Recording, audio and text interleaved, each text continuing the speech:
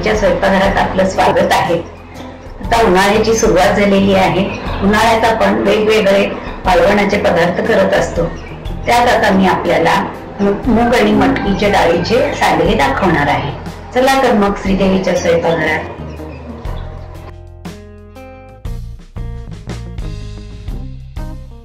मूगवड्याच्या सांडग्यासाठी लागणारं साहित्य: मुगाची डाळ 1 वाटी, मटकीची डाळ 1 वाटी, तिखट, मीठ, जिरे आणि लसूण। मूग आणि मटकीची डाळ 4-5 तास भिजवून सांडग्यासाठी वाटून घेतली आहे। सांडग्यासाठीचा झारा आहे। हे पीठ दोन्ही डाळी वाटून तयार झालेले आहेत।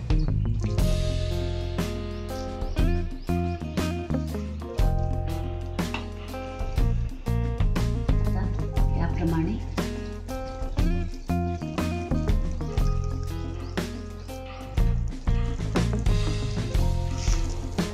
सांडगे घालायचे।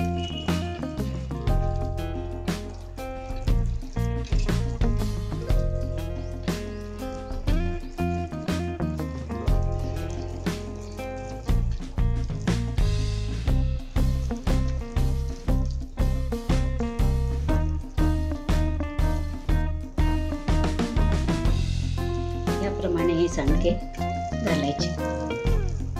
हे एकदम हलके होतात।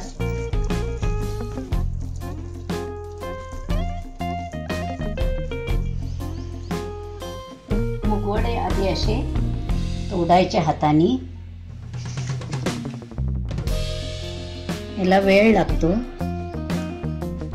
म्हणून हे ह्या झाऱ्यावर करायचे। हे सांडगे 2 दिवस वाळून तयार झालेले आहेत। हे वर्षभर राहतात, खराब होत नाही।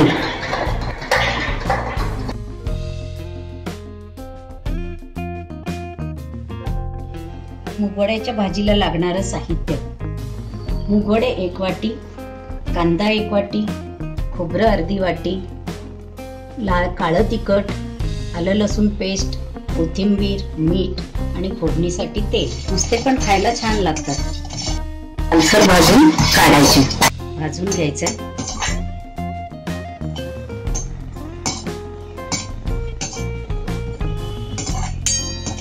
कांदा गुलाबीसर भाजून घ्यायचा।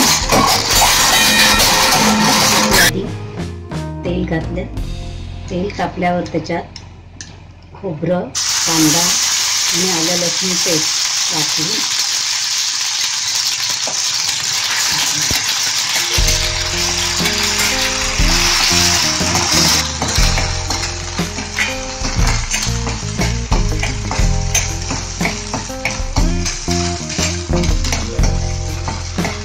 छान भाजून घ्यायचं।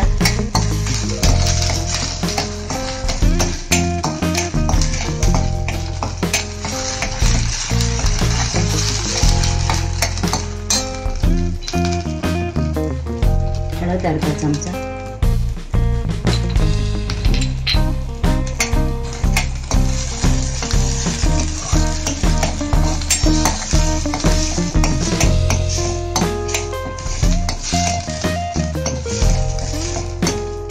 खमंग वास सुटला आहे।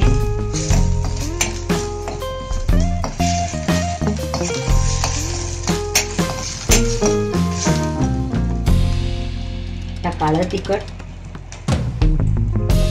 2 चमचे,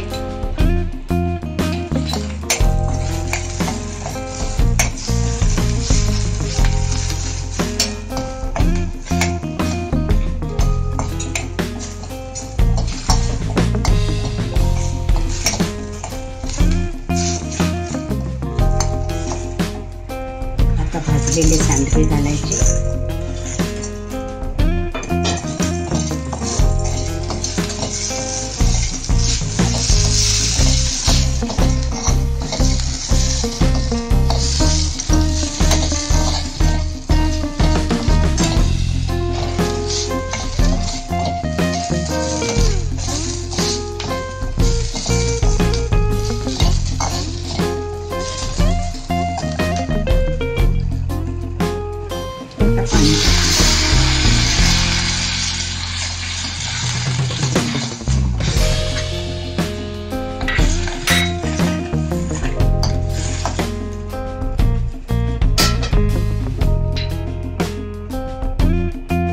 चवीनुसार मीठ.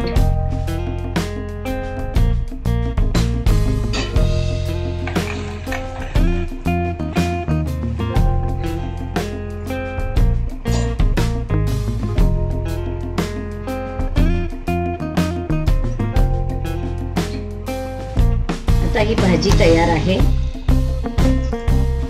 सांडगे छान शिजलेले आहेत. 10 मिनिटात ही भाजी तयार होते. आता ही भाजी तयार आहे सांडग्याची.